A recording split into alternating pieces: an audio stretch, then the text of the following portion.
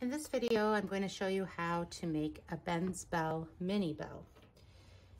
It is the same flower shape as a centerpiece, just smaller, usually designated by yellow on the cookie cutter and a mark at the top that tells us where the top is.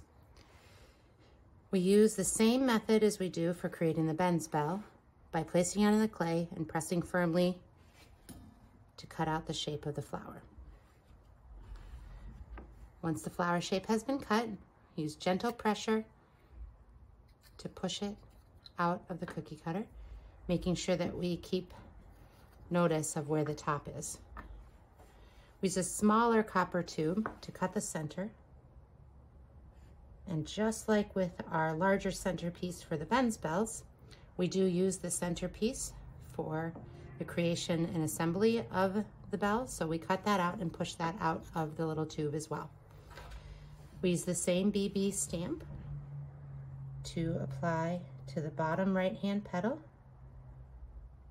using pressure that makes it an indentation. And we use our small copper tube to cut out holes in the top, clearing between each one and the bottom.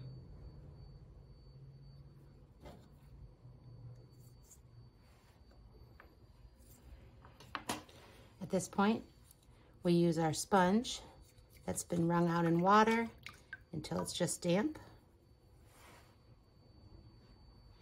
And we clean the edges, making sure not to leave any clay behind that could potentially be sharp after firing in the kiln. And make sure to clean the back and focus on making sure to clean that center cutout hole there. Once that's complete, flip it over to the front. Give it a quick wipe down to make sure that it's all cleaned up. And that is the end of the creation of the mini bell.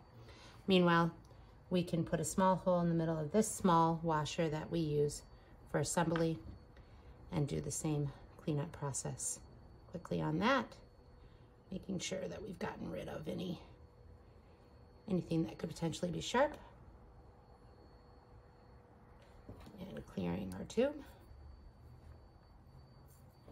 As with the creation of all of our flat ornaments and our kindness coins, we use a second board on top to ensure that it dries flat.